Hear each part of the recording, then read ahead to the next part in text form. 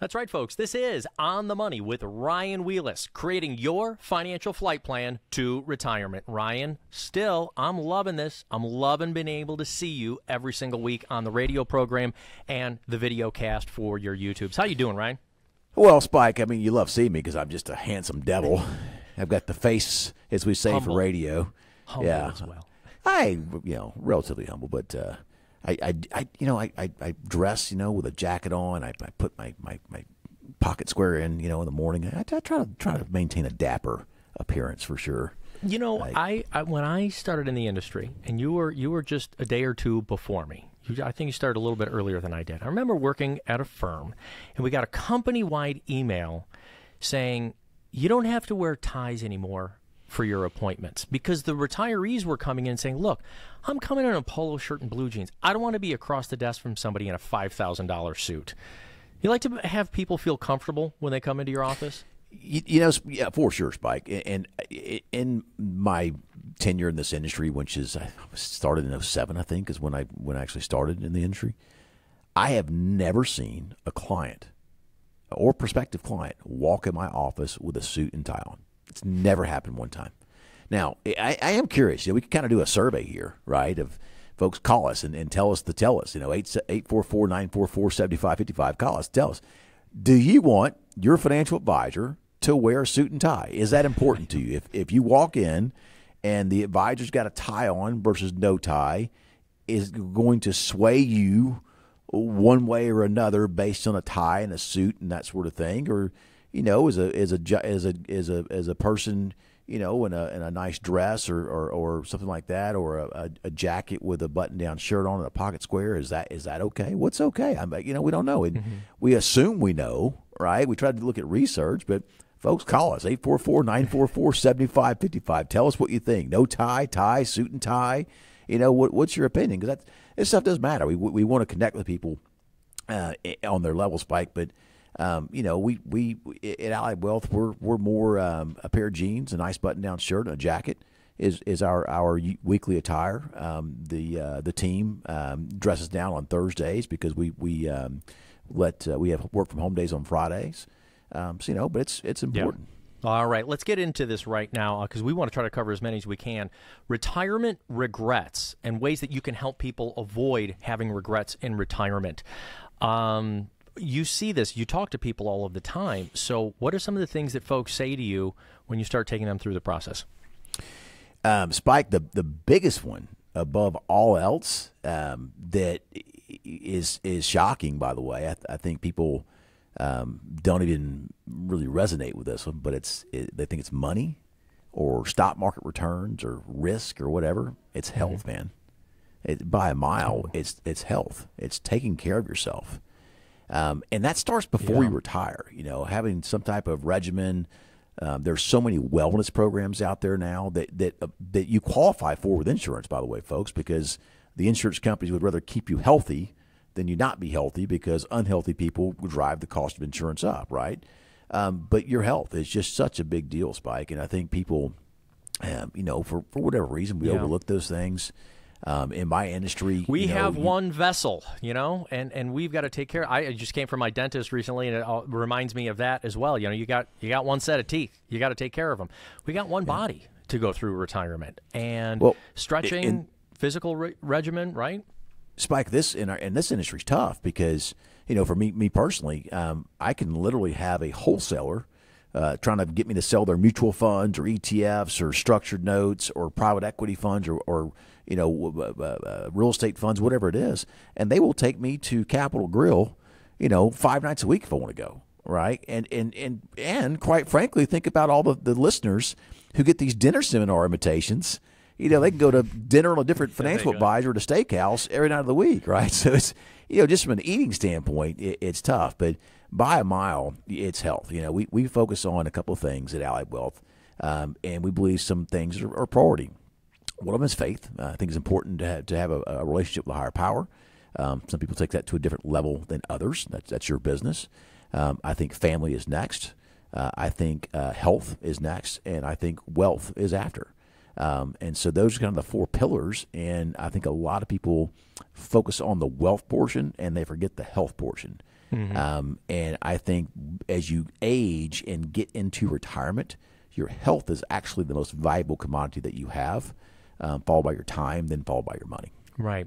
About retirement timing, I saw one where folks had been saying they wish that they had retired earlier so they could enjoy more of that time. I mean, I read articles we're supposed to work for 4 decades to maybe be off for half a decade. I mean, isn't that a little unbalanced?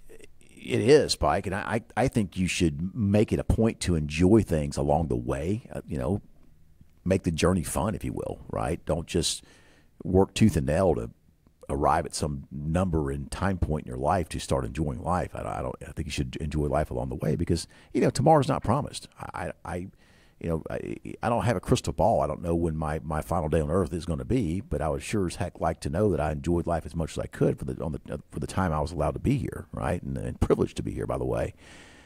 So I think a lot too, Spike, though, is do people not retire earlier because they don't know if they can retire or not? Have they sat down with a fiduciary financial advisor and said, hey, how am I doing? Right? I mean, am I on track? Can I do this in 2 years, 3 years, 4 years? Can I spend this much? Can I spend that much? Can I do this thing or that thing? And Spike, I think a lot of people too, they just don't engage in that capacity, or they take a simpler path and get on like a Fidelity calculator, and which will calculate that you need $1.23875 million to retire. And they don't really get into the weeds and the details about a detailed retirement plan, which really starts out with your vision. Like, what are you doing, right? And maybe you've gotten to a point where you can retire earlier than you thought, but you just don't know that you can because you've not sat down with somebody to put the pen to paper and do the numbers and do the planning for you to figure that out. Yeah. Wishing we took care of our health, wishing that we had maybe spent a little more time enjoying that retirement. What about the spending? I agree with you. It's not about the dollars and cents, but some folks wish they had spent a little bit more, meaning did that travel, lived that lifestyle. How do we help people avoid having that regret? The plan lets folks know how much they can spend in income. But how do we get them to pick up the phone? How do we get them to take action? Well, Spike, with the spending, it's tough, man, because, you've got a situation where people are living longer than they have lived before. And the folks that we're talking to right now, you're going to live longer than any generation in history, right?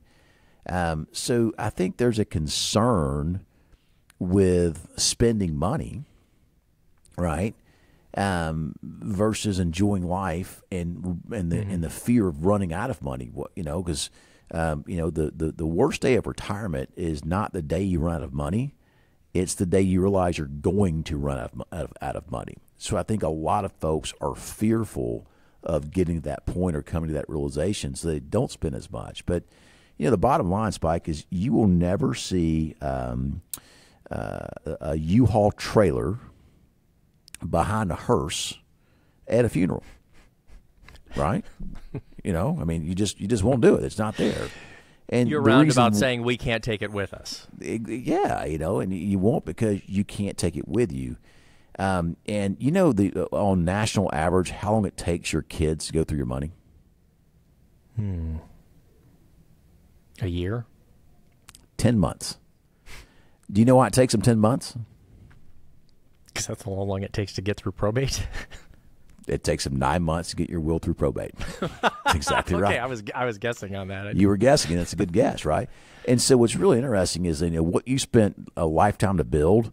That boat you never bought, that pool you never put in the backyard, that truck you never bought, that thing you never did. Hey, that pool's in your kid's yard. That truck's in your kid's driveway, right? They go through money very quickly. And so I say that, with some to try to make this stuff fun, right? But the reality is you can't take it with you, folks. So enjoy it while you're here. And one of the ways to get enjoyment while you're here and get peace of mind and confidence in enjoying your money, because you absolutely should do that, is working closely with a good fiduciary advisor, having quarterly reviews 6-month reviews, annual reviews, and making sure you're on track. And understand that spending in retirement is dynamic. A lot of it can be flat, meaning you can have some, guaranteed sources of income coming in to make sure that your needs are met, your basic needs are met for as long as you have breath in your body. But then you might have some years where the markets are really good to you, and you can spend some more money, right? But working closely with a good advisor to make sure you're on track through good markets and bad markets can really help you be able to go out into the world and spend that money with confidence and enjoy what you worked your whole life for, because by God, you earned it. You really Let's did. not have regrets in retirement. Make sure you get started on your own financial flight plan. For those of you on the radio, we're going out to break. On YouTube, click on our next video. We're going to continue this conversation in our radio program.